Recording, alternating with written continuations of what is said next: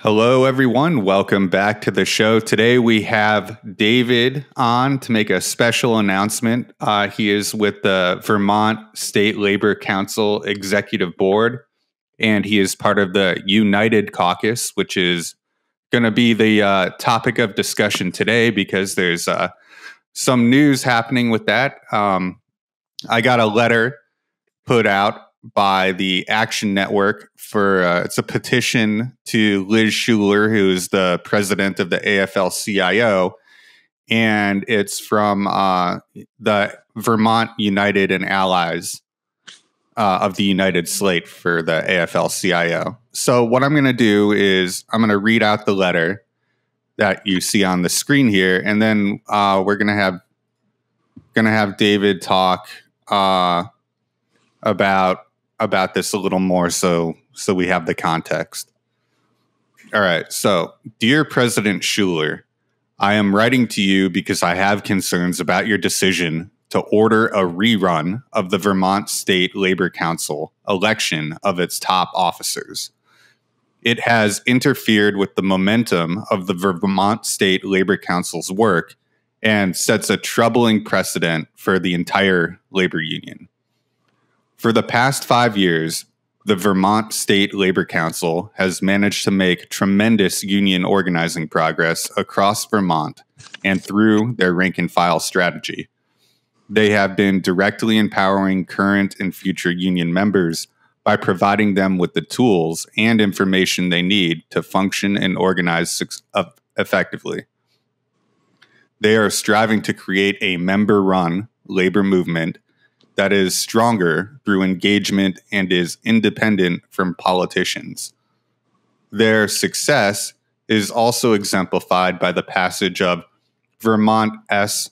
102, the PRO Act, which will give workers in Vermont protections and capabilities.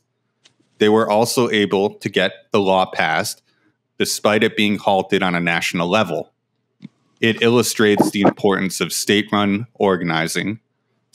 organizing, and the AFL-CIO should be doing what it can to support those movements. Instead, your decision to order a rerun of the Democratic leadership election at their well-attended September convention, as well as other impositions by the national AFL-CIO, has interfered with the Vermont State Labor Council's momentum, diverting resources from their valuable work. The decision to rerun their election is setting a damaging precedent for the entire labor movement. There has been no substantial evidence to establish that the actual vote was affected by how the election was conducted. It is wrong to overturn a rigorously run democratic election that shattered previous participation records. Our state labor councils are generally volunteer-driven and have limited access to assistance from professional staff. No local election will be perfect. Your decision negatively impacts every rank-and-file member who took time away from their family for a weekend to participate at the convention. It also sets a precedent that any error, however small, could be used to toss out the democratic will of the voters. This could lead to a combination of disengagement of the workers and chaos of endless election challenges in the years to come. Please understand, I send this letter to you because I love the labor movement. I want to continue to build off the organizing success we've had. I just worry that your decision weakens our movement instead of making it stronger. Thank you for taking the time to read the letter.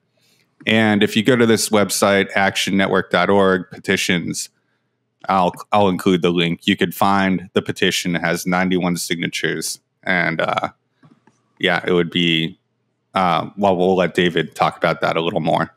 So thank you, David, for waiting patiently while I read that out. Why don't you go ahead and give us some of the context here and why this is such an important situation to be paying attention to right now? Yeah, well, thanks. And thank you for your interest and attention to this. You know, I have to sort of think carefully about what I want to say, right? Because we want to be very careful to do everything we can to strengthen the labor movement. And, the bosses love nothing more than, these labor squabbles. It weakens us. And of course, it was only with a lot of reflection and careful consideration about the pros and cons that we, as a caucus of the Vermont State Labor Council, decided to pursue this counter appeal to the decision to overturn the fall election. So, I want really to focus on, first of all, what the United Caucus stands for, what we've done in our leadership of the Vermont State Labor Council, and why we think, that work should continue with the approval, the ratification of our state members throughout the state who elected us in 2019 and then re-elected the slate to the executive board in 2021.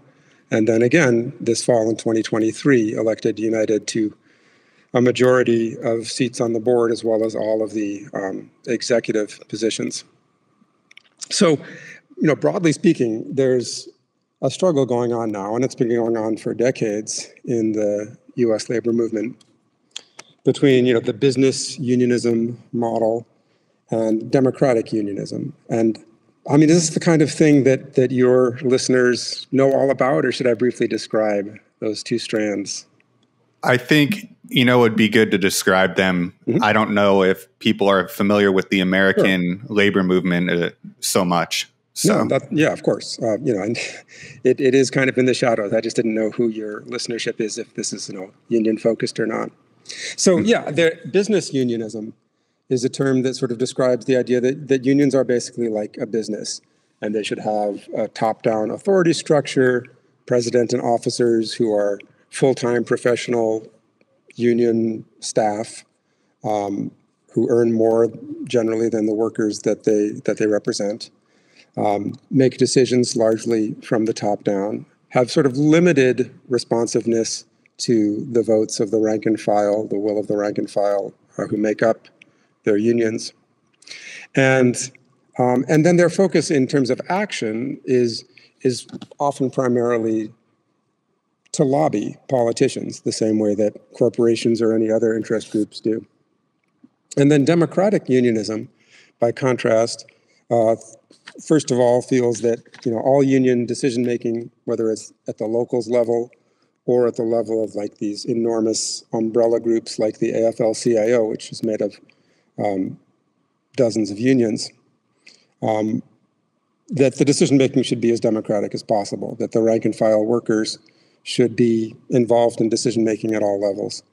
And then in terms of the actions that we take and our emphasis on what we do, democratic unionism feels that, union strength comes from union membership, right? And not just the numbers of members, but their engagement, that they're active members and that they feel involved and engaged in their locals and hopefully in their national unions as well, because, they're listened to democratically. And, that's I feel as a democratic unionist, that's the essence of labor power.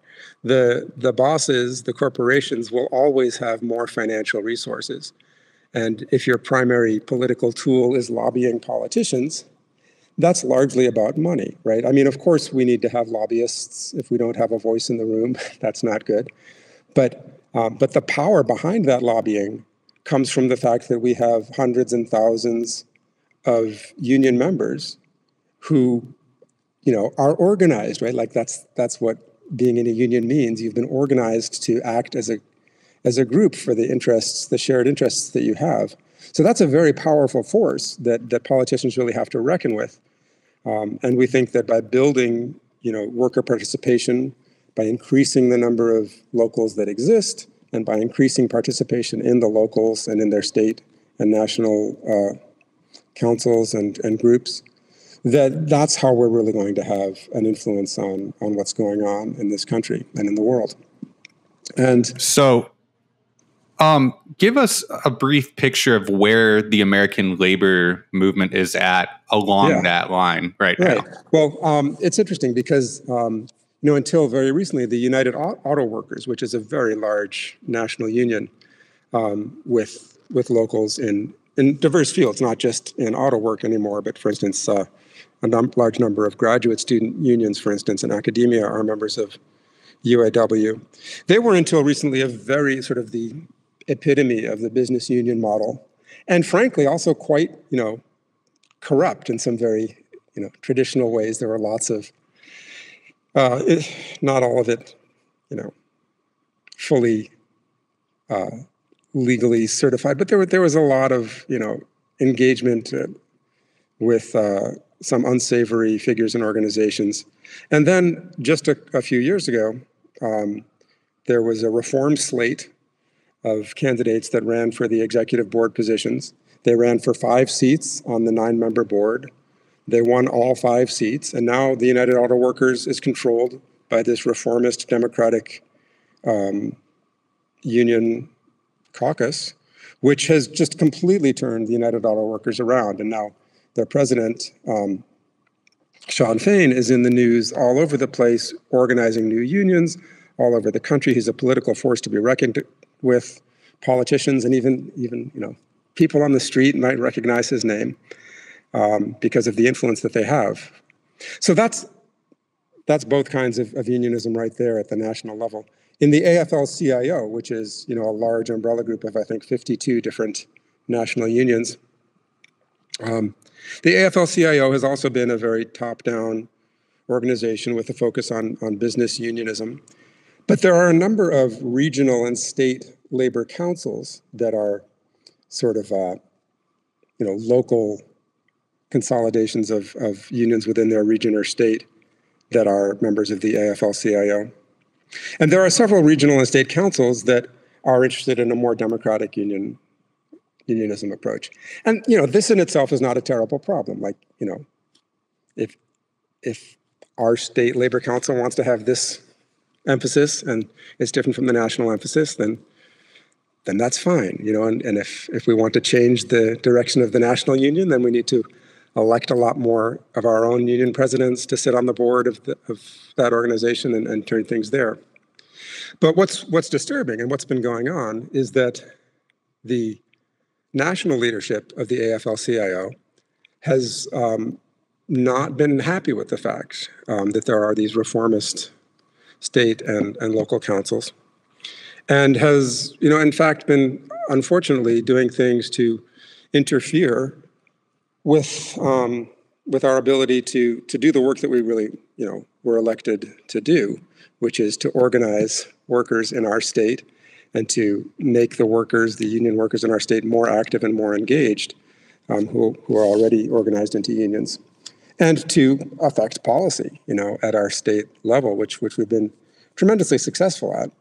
So, maybe before, and again, I don't want this to be the emphasis, right? Before I talk about the ways in which we've butted heads with the national AFL-CIO, I want to just, emphasize that this isn't just, a matter of philosophical preference, but we've been enormously effective. So when the United Slate was first elected in 2019, it was at a low point in Vermont union participation.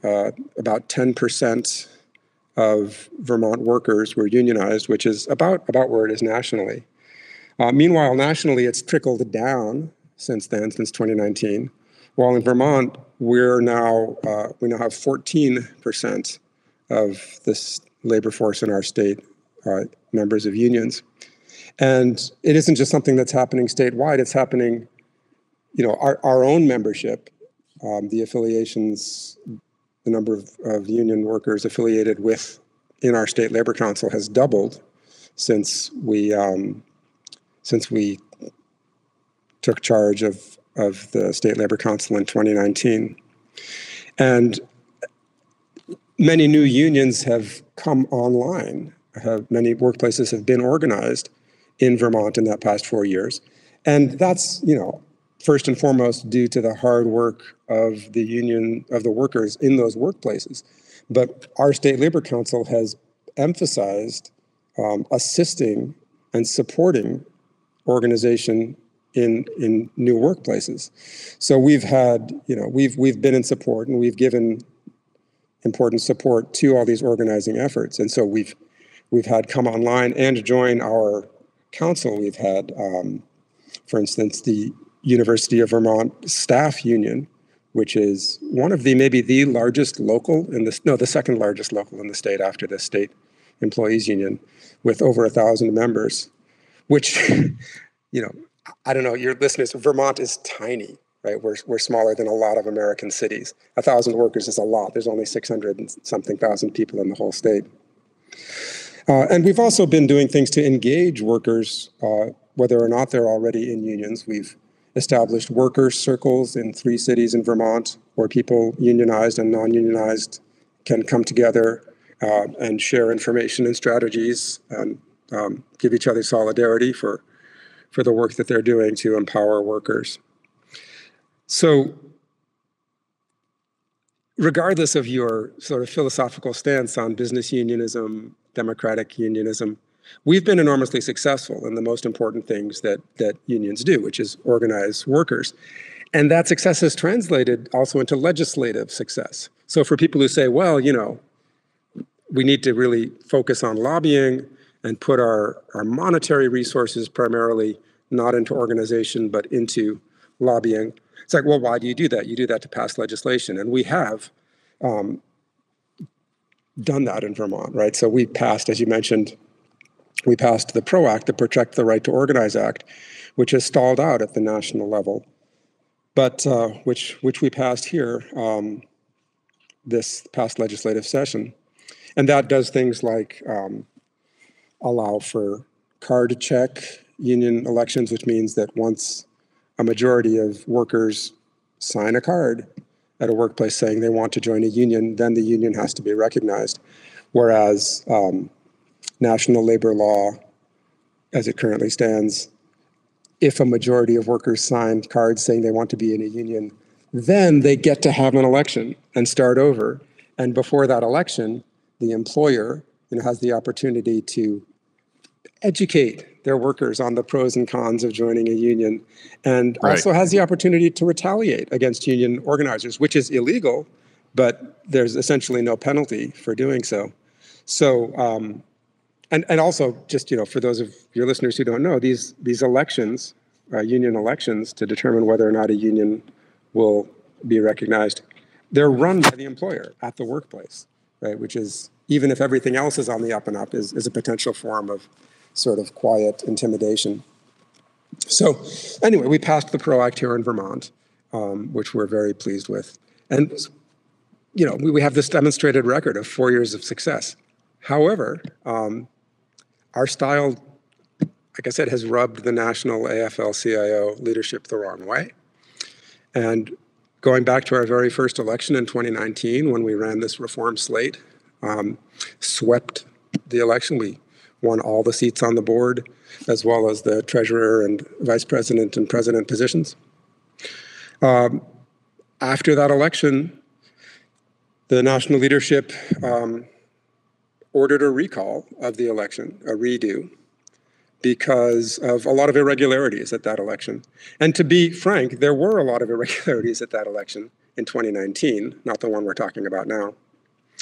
But, you know, this was an election that was run entirely by our predecessors on the board, one that we had no control over. But we did prevail in the rerun, and then we were able to get down to the business we wanted to, which was not to solve labor versus labor disputes, but to do the organizing work I've been talking about. And so we did that.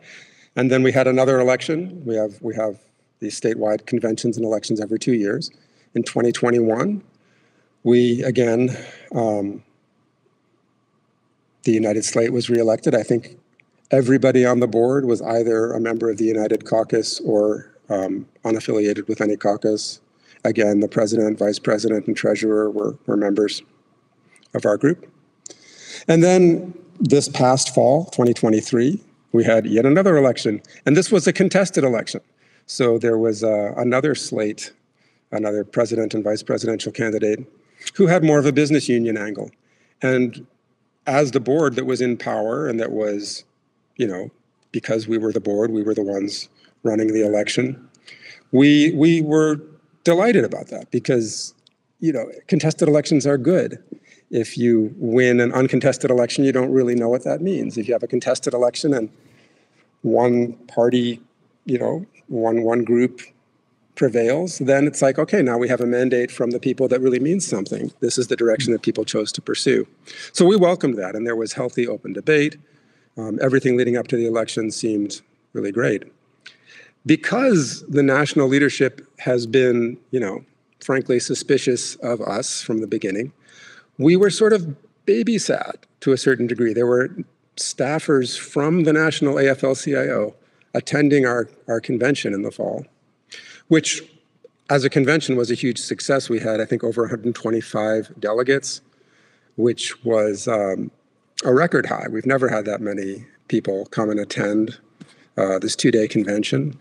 And, just for context, in past decades, numbers have been in the tens or maybe 20 delegates attending until just these last 3 conventions. So that's all signs of a healthy democracy. And on top of which, as I said, there were national staffers there from the AFL-CIO to make sure everything was on the up and up. We had this election. Again, the United candidates for president and vice president won decisively. The treasurer was unopposed. And the board, the results for the elections to the board, which we had expanded to make much larger, again, in the spirit of sort of better representation. The board was mixed. There were people of all stripes on the board, but again, the United Caucus had the majority. And, there were no concerns expressed by the monitoring staffers who were present at the convention. However, the losing candidate for president filed an election complaint. The national, many months later, decided that this complaint had merit. In the meantime, we had, as is directed by our Constitution, we had our own elections committee investigate the complaint. And we had a board meeting in December where the board overwhelmingly agreed with the election committee report that the election was as good an election as we've ever had. It's a volunteer organization running a volunteer election, but there were a few minor imperfections, but even if everything had gone completely in the favor of the other candidate, it wouldn't have changed the result, we concluded. And the board overwhelmingly voted to accept this result, including the members of the board that were affiliated with the complaining candidate who lost. So that was where it was. And then months later, the national leadership reversed this decision and said that no, the election was invalid because of a lot of technicalities that we had already found would not have changed the result. And now is ordering this second election. So what is the urgency on responding to this? When are they thinking? Well, it's interesting. It's interesting because in the initial notification we got from President Schuler, she said that we, the United, the Vermont State Labor Council, we had the right to appeal the decision to rerun the election, which of course we did. It's in the national constitution of the AFL-CIO. But she said, however, the rerun election would take place nonetheless in the meantime, while they considered an appeal, which doesn't make a whole lot of sense to me, but that was what she decided. And however, we at that point decided to express our concerns in a counter appeal. And to our surprise, the President Schuler said, well, we're going to pause the rerun election while we consider your appeal, contrary to what she has said before. And honestly, I think that is because we did what we do best, which is organize. And we with some misgivings, but we made public our concerns about the process and about what was happening. and how it violated our and the national constitution in some ways in our understanding. And so I think, as with everything, people power, pressure from large numbers of people, and the awareness that, perhaps the circumstances that led to this decision to redo the election were not very robust and would be embarrassing to have really publicly discussed. So now the national board is going to reconsider whether there's going to be a rerun election while they hear from us and from other parties at the appeal. However, they could still decide to have the rerun election. And our concern now to get as much support as we can is that we don't think this rerun election should take place for the reasons that you said in the letter. Nothing in the election would have changed the outcome had we changed the things that they thought we didn't do right, which we dispute. But even had we done them, that would not have changed the outcome. And the result is that if anybody simply says, I think that this might have been a problem, if they're going to say that that's valid grounds for redoing the election, it's very concerning. It seems, I hate to put the labor movement in the same camp as the Republican Party, because we're usually standing at opposite ends of things, but it's really quite Trumpian. It's an election denialism that unfortunately has sort of become mainstream. And we're very concerned about the implications for, at the ability of any group that gets elected or any person that gets elected to just effectively do their work. So what's the big takeaway for workers outside Vermont about this, and how can we help?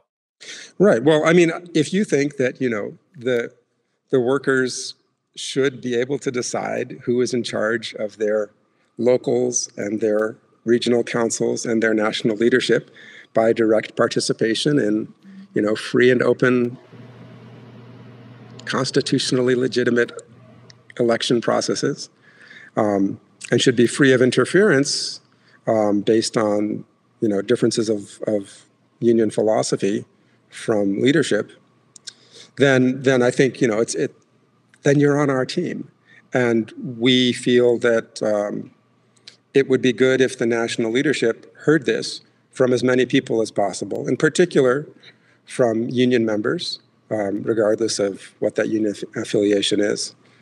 So yeah, I appreciate you bringing attention to this and sharing our petition. And I would encourage people to go to the link and read the details. And if they feel that it makes sense to add their names, which will then go to the AFL-CIO leadership, and let them know, not just that our arguments are solid, but that people are noticing.